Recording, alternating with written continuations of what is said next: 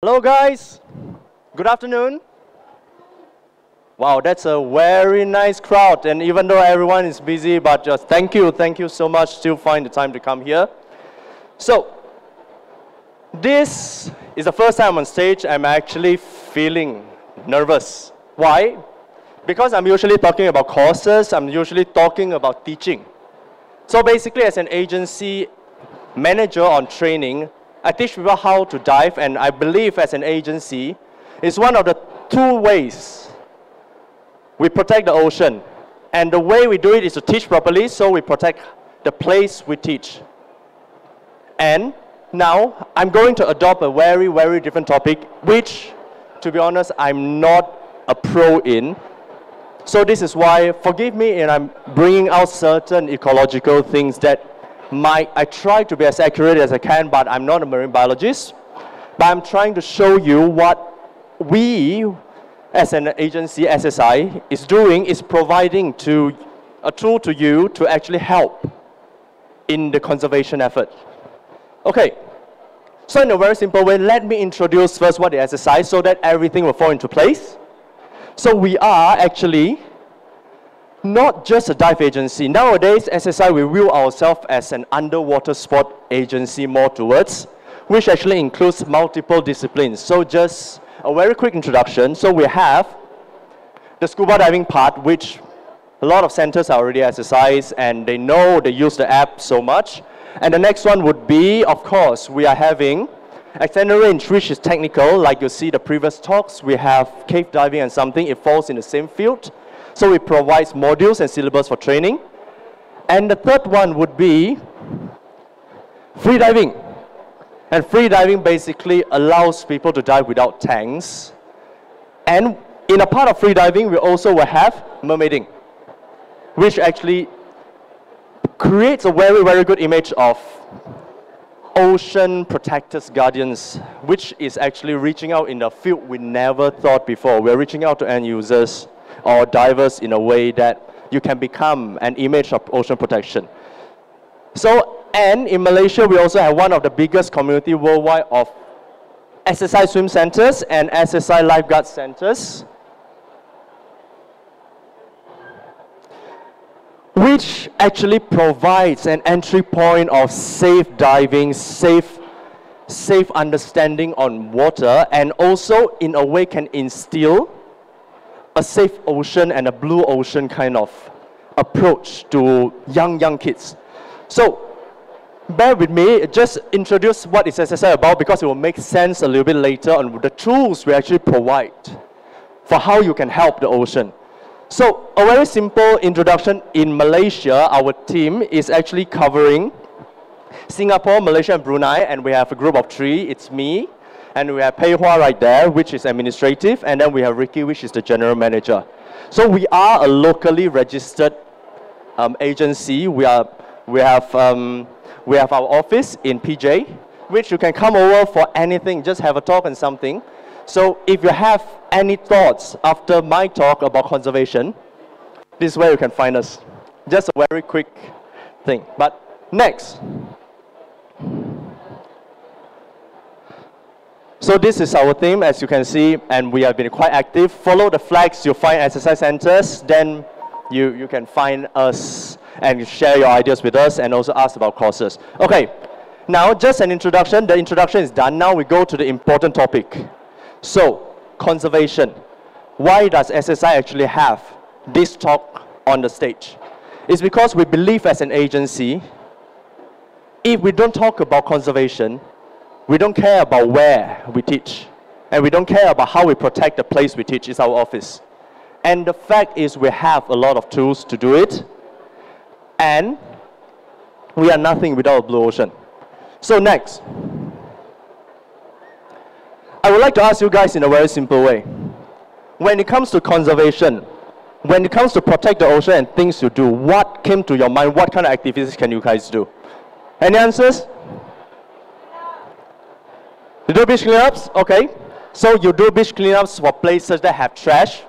Besides, can you think of anything that you can do to protect the ocean? What have you been doing? Coral planting. Okay. So To do a beach cleanup, to do a coral planting, there's actually one key component that most people never realize took place. You need survey. You need to survey to know what action needs to be taken. Yes, of course. To understand the danger, to understand what is needed or not needed to be done. Jumping in, planting corals at the wrong part creates the wrong ecosystem, it creates the wrong cycle. So why it came to me and came to us that it can be a very powerful tool what we can provide. I've been saying about tools and never telling you what I'm feeling wrong now. Okay, what we can provide is this. Like you say, a beach cleanup is very important to clean up the trash, and you have things like turtle conservation. To know where turtle lay eggs, to know where they are coming out, where they nest, and how to protect it better, it takes surveys. It takes information. So what we are trying to provide now is an app.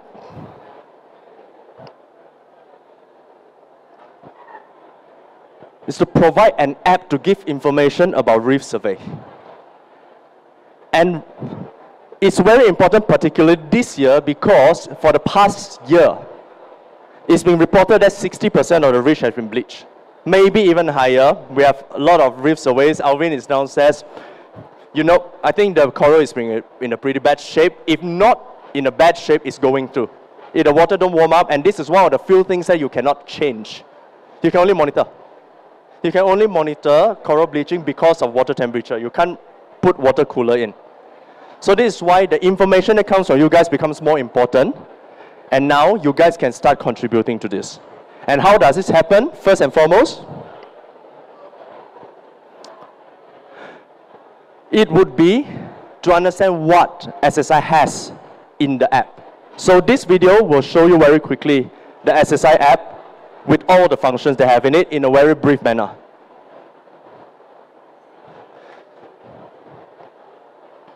Can I play this?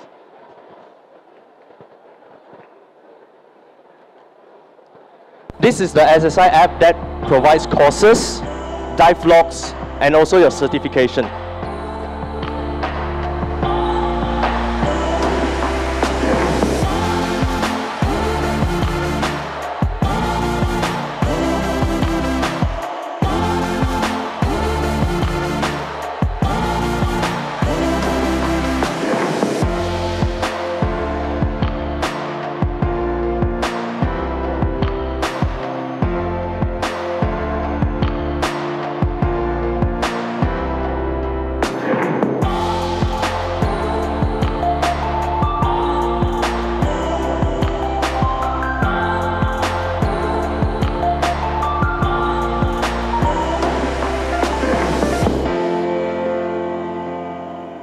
So as you can see, we are fully paperless now, so we no longer have physical materials. We have the option, but we strongly encourage against printing plastic cards for certification. All the training records are already online in the app, so all the centers have no reason to keep a piece of paper for 10 years until it rots, because everything is uploaded in the server. And most importantly, we have a dive log that all divers can write the temperature, the details of a dive site, and it will be consolidated and presented in a way that is very useful for conservationists.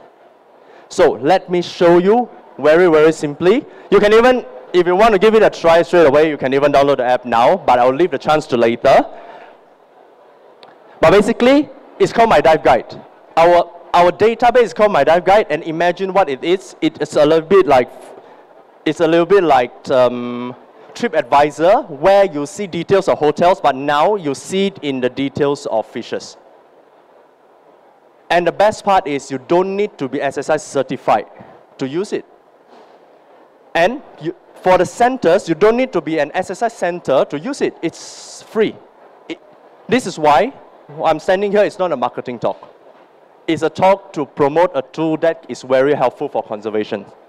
So it's a very simple thing. If you go, you can even go into My Dive Guide currently. Most of the sites in West Malaysia has been online. And you can start seeing the rated dives that we have. And what happened is, if you check the dive site, go to the dive site locator, which is here. Doesn't show. Go to the dive site locator, and then you can actually see all the maps that's appearing. There are certain islands that we haven't put it up because people name sites differently, and we need to consolidate a little bit more. But Perhentian, Redang, Lang Tengah, Tioman, all the sites are already there. This is why I would also request help from you guys, from centers, to give me information of dive sites that I can put up. So it will go under a database. So what happened is, if you pick one of the dive sites, around Perhentian Besar, we have, let's say, Sanchoy, right? You can see that there are about 1,828 dives. That's not a lot compared to the total dives that have been done there. But it needs people to start using it and start logging. So what it shows is, now if you go into scan QR code, the dive site actually has a QR code. The app is QR code heavy. You scan the QR code of a dive site, and then all the log details will go and get consolidated into this database. So basically, you see the fishes, you basically the eyes and ears for conservationists, because they spend so much time to do surveys. But now all you see can be consolidated and been shown in a page. And it shows the percentage of sighting based on the total dive size and how many times people see it. And this is very important because you can make a comparison between years, between something that how many fishes have been seen per dive.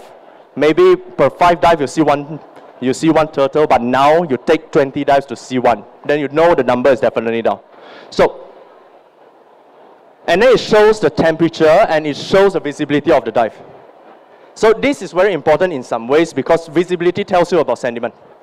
And temperature tells you about, well, temperature, because corals rely on a cooler temperature to actually be in their natural habitat. So all this comes from diver details. And imagine this is only 2,000 dives. Imagine we have some dive sites that in Thailand has 20,000. It's basically a doctoral level database that you can use for research. So your log can make a difference. And quick question, how many of you still log a dive? Be honest. So for the ones that never raise your hand, if I give you a value now that you can log your dive for something, would you do it? It's a quick question, and it's a very direct question. People are logging dive for their own record, and they think they're logging dive because, and then they stop logging dive is because they know it doesn't go anywhere. But now, I'm telling you it goes somewhere. It's a chance. It's a chance for you to do and make a difference. So this is what I'm trying to convey here. So, to do it in a very simple way, let me show you how this works, and then you'll be quite shocked that the app is quite extensive. So this is how to download the app. You can do it later, you can talk to me at the booth. And the next, you basically need to find a center to affiliate to. So in this case, you can affiliate to even us, the service center, for the time being before you found the next center. And after you see select dive site, you can choose select centers, you can choose one of the center that is close to you. It links you to center, but if you don't, come talk to me, we'll tell you where you can affiliate to. Just choose one, the center will be more than happy to let you park under them. But you don't need to be doing any courses to be under them. That's no issue at all. So after you go in, you can add dive, or you can just go to the logbook button up there. And then this is the page that you just insert all information. So the main thing that you need to put in, your dive numbers is basically how many dives you have done, and the dive site is where you select the dive sites. And this is very important because only when you select the right dive sites, all the data will actually go there. So dive sites, there's 2 ways. One is to search it on the map. Like this is Perhentian Vietnamese Rec. Or another way is to open up the Vietnamese Rec QR code and then just scan it. So what I'm going to do very, very soon for island centers is I'm going to print out the QR codes for the dive sites and I'm going to pass it to you guys for the centers. And then you just scan, you don't need to look for the map through a pane. Sometimes you don't have strong internet as well. Map loads slower than scanning QR codes. So if you select the dive sites, Basically, then it will show you the details of what type of dive you do. You can even add it in. And you can add the fishes in, and this part is key. Currently, we are not putting too much species in because we want to consolidate. And if you have too much, there's also an increased chance of mistakes. And once you put the animals in, and the next one, you can even add your body. Every SSI diver, once download the app, have a QR code. You just add it in. But this is not directly contribute to the database, just saying. And then, why the database can be more accurate than most things that is written manually is because it requires the center to scan the QR code. So the center won't really let you scan their QR code if the information is wrong. For instance, the dive is 20 meters, you write 200, they see it, it's danger, right? So this actually filters out wrong informations. So the dive sites data are relatively accurate, but this is why we need more people to start using it. Because when more people start to use it, the data would be a little bit more extensive so that the wrong ones get filtered out very quickly. And the mean is actually quite stable. So this is why you do it. So now, if you are a dive pro, you can use your own pro QR code. It will recognize and then you can certify your own dive. Because this is what pro do. So now the question would be, now if you are center owners, now your next question would be, what if you are not an SSI center?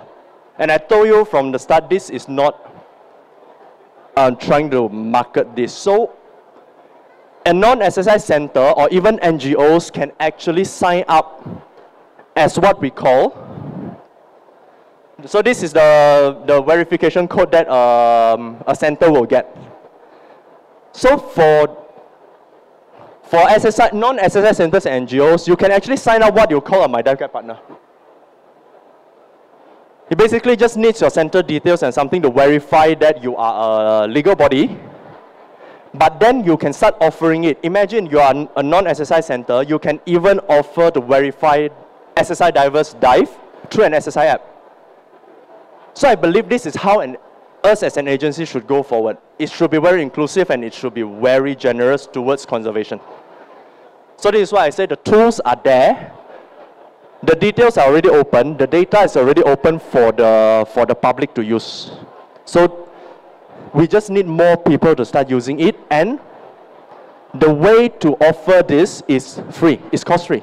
You just need to sign up as a My Dive Guide partner, and you get a QR code to verify dives. You can even help us at providing dive site details.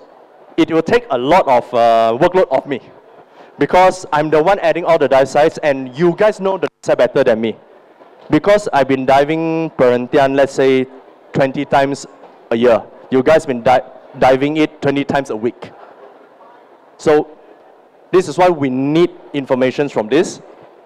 And you can contribute to the dive site database by offering your divers, even non-SSI divers, you as a non-SSI center, to just sign up. It's just free to use. But if you want, as an NGO or non-SSI center, you want to offer some other things to your volunteers, to offer them some courses without really running courses day in, day out. We have a lot of ecological courses. And the fact is, you can even sign up as an SSI center. Okay, this is the only sales pitch I'm going to say today. So you can even sign up as an SSI center, because for SSI centers, we have snorkeling courses, we have scuba tryout courses that is free to certify. It means that you don't pay a single cent to us to give this cert to the diver. So it means that for NGOs and for some governmental or school clubs, as long as you have a dive master, you cross over to become an SSI pro, you can start offering this and you don't pay a single cent. And these courses are the one that links the most to conservation. You teach people how to survey by snorkeling, not all the times diving. And these people can eventually become divers and start spreading the same knowledge on how to dive correctly. We have dive centers that, we have NGOs that eventually become dive centers and start training students themselves. But this is just an afterthought. Most important thing is, My Dive Guide Center is free, but there's an option to also sign up as an SSI center. And we can look at the the so-called registration fee and something, if you are an NGO or something, we can give a very, very good offer. So this is what you can give to a diver when you have a snorkel instructor. You can integrate this into your volunteerism work. Offer that as a module, so also it's easier for grants and everything, for applications.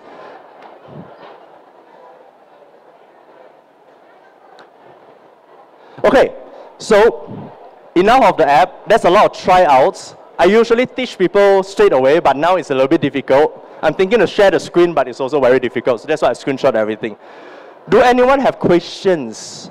Or do anyone have any information? Or do anyone even can bring doubts on how the database is not contributing, or what is the limitations of it?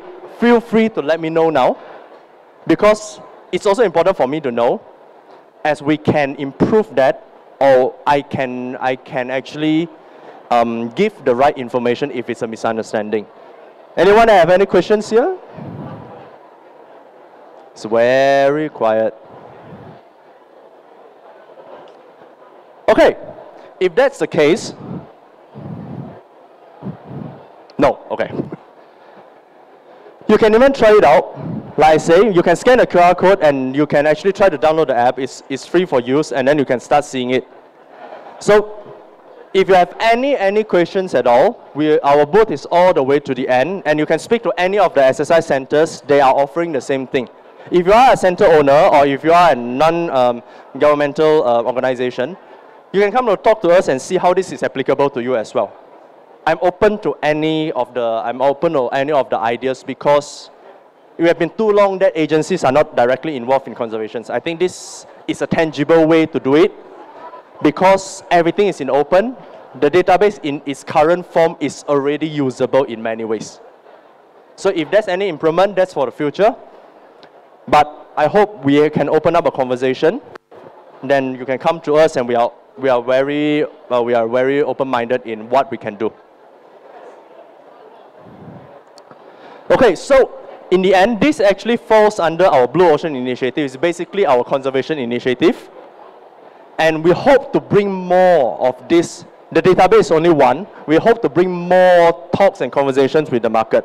This is why we might even run seminars inviting NGOs to meet our centers, and then you can share what you do, and they have a better idea on what they can do to collaborate. Okay, so this is our effort, again, to go back into the local scene, to support the local as a local registered agency. So help us, give us feedbacks. This will be more valuable than anything else. And let's actually start giving us back a blue ocean. Okay, so yeah, they're ready to clap hands already. Maybe, maybe not. Okay, let me see, any clips. Okay, so that's the end of my talk. Thank you very much. I hope you guys can spread the news. Let people start using it. Thank you very much.